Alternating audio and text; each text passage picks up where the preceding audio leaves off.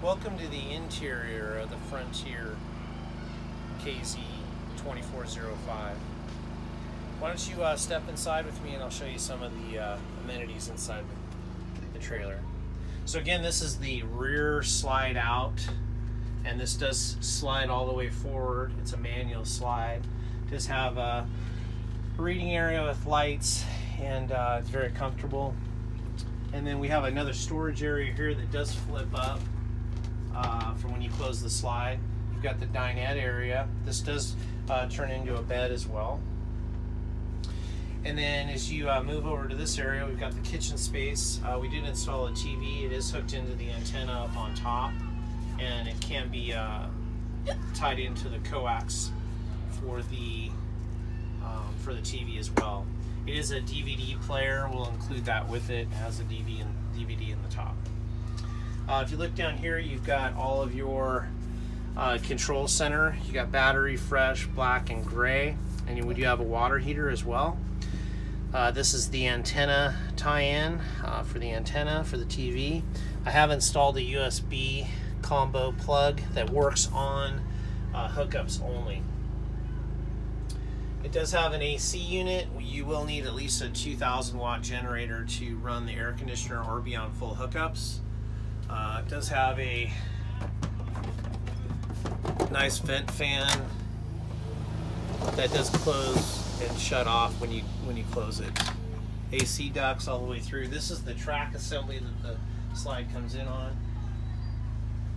We do have we added a key holder, and it has an AM/FM stereo. And then this does slide out as well, and this becomes a bed, a small bed also. There's a little bit of storage space behind here. There is a ladder for the bunk beds. I'll show you that in just a moment. Storage all the way across here, and this is the side slide, and this is an electric slide. Show you that. And it works no problem, in and out. We do have the stove center here, and the fuse panel. The microwave does work. You'll hear the generator. I went ahead and started the generator in the back. That's actually working just fine. Generator does need to kick on for that. And then we've got a nice size refrigerator that's in clean, good shape. This is an LP or electric refrigerator, either one. So it works on gas or electricity. Nice pantry area. It's really deep. It's as deep as my arm, deeper almost. We do have a carbon monoxide detector as well, and also smoke detectors throughout the trailer. There is a partition wall here that if you wanted to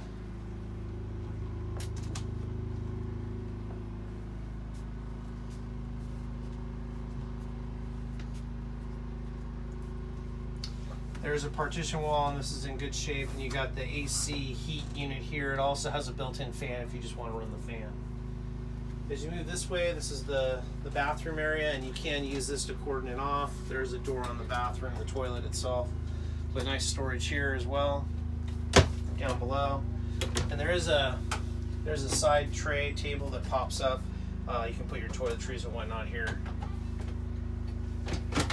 Another nice addition is the closet in the back corner. And what we really like is the kids' bunks. They have their own little space, and it's great for them. There is, like I said, a ladder that hooks in here. We rebuilt this to make it stronger.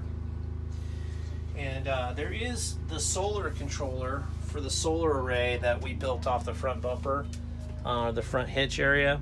It's in place, and I'll include that and the inverter.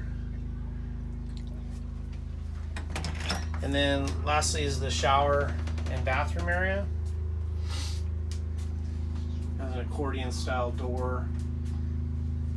And it is a small tub too if you have kids that you need to wash the sand off from the beach.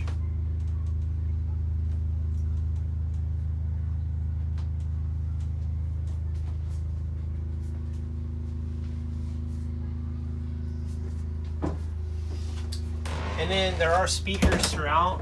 We've got speakers in the back here, and I'll go ahead and turn the stereo on. You can hear that.